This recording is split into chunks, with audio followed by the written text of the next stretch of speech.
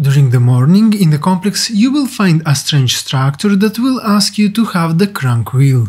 To get it, go to the left and behind the projection wall find the door. Hack the turret you will see immediately on the right. Go downstairs and exit the building. Here you have to hack the sensor on the right wall. But most importantly, you also have to hack the field nullifier. Grab it and throw it away. This is needed as preparation because otherwise, when you have to carry the item inside it, you will fail the mission.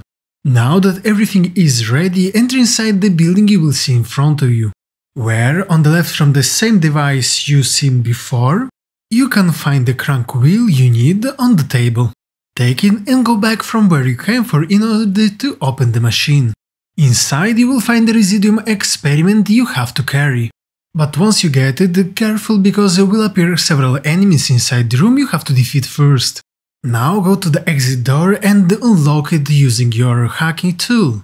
Open the door and do the same action on the door on the right. Now take the device and bring it out. Outside of the building you will find several other enemies in front of the other building entrance. Deal with them as fast as possible and bring the residuum experiment inside the building, where you have to place it inside the other machine and close it by using the crank wheel. If you did this action in time, you can press the button on the machine on the left. Otherwise you have to try again, restarting the day. If you did everything correctly, the machine on the left will open after several seconds of animation, allowing you to collect the experimental personal trinket. Once you finish the level, you will discover that this one is called Slow Fuse, and it will increase the detonation time of the enemy's explosives.